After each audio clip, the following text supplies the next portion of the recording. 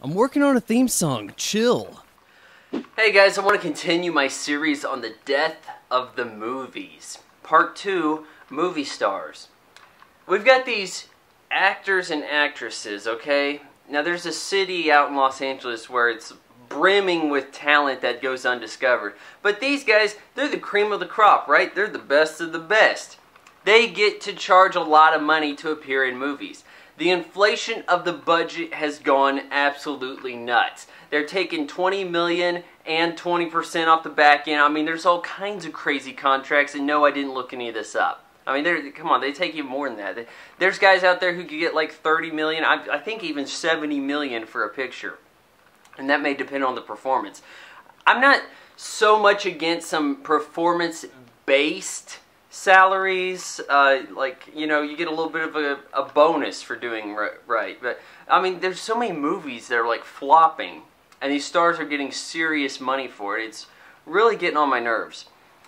And another thing about this is, people are so effing dumb in this country, they'll only see a movie because they recognize the face. Take Katherine Heigl, for example. She's doing everything she can to make a buck, and it is bringing the women's movement back 40 steps. You make these stupid rom-coms, and women go see them because they're like, oh, hey, it's Katherine Heigl. I like her. I don't know why. Oh, yeah, she was on Grey's Anatomy, which also sucks. But you know what? It's for me. It's a girl thing. Whatever. That's what ends up happening.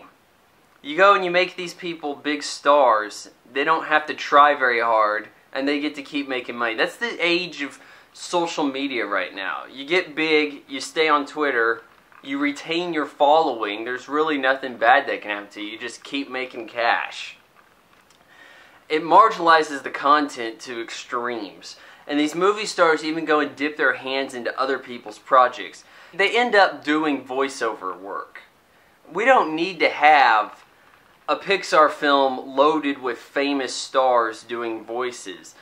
I like the Disney movies just fine when, I mean, come on, is there a star in The Little Mermaid? Were there stars, there weren't many, okay, they weren't in the lead roles of Beauty and the Beast.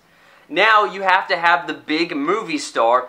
You have to have Katherine Heigl do a voice in your cartoon. Oh, I'm sorry, we don't do cartoons anymore. We do computer animated films. Another topic. You have to have her do the voice so that she can go on Jay Leno and talk about the movie. That's what it's all come down to. These movie stars are taking jobs from voiceover talent, and no one except me seems to notice, and of course the people who no longer get a paycheck.